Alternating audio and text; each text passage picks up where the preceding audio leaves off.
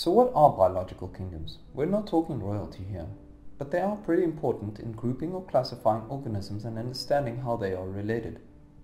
You can learn more about what classification is in the Classifying Organisms video. Classification attempts to impose a hierarchy on the complex and dynamic variety of life on Earth by describing how different species group together and how related they are to one another or not. Kingdom is the second highest rank below the rank of domain in the sequence of classification. Remember that little rhyme from the Classifying Organisms video? Do keep ponds clean or frogs get sick? Or you might prefer this one. Definitely keep plucking chickens or face getting sacked. So now looking at how kingdoms are broken down.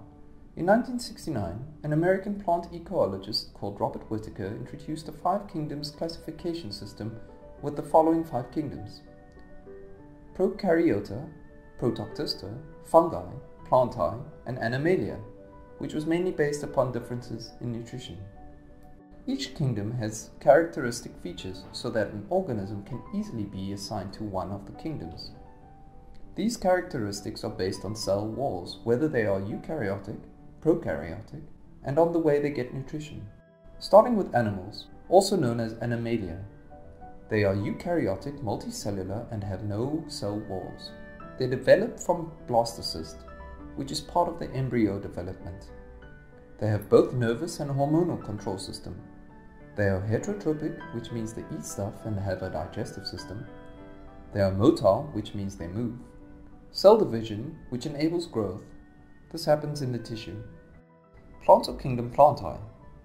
They are eukaryotic and multicellular like animals. Unlike animals, they do have cell walls with cellulose in. They are autotrophic, which means they use photosynthesis to make their own energy from sunlight. Their growth is restricted to meristems, which is layers of dividing cells. They are non-motile, and they have a leaf gas exchange system and are waterproofed.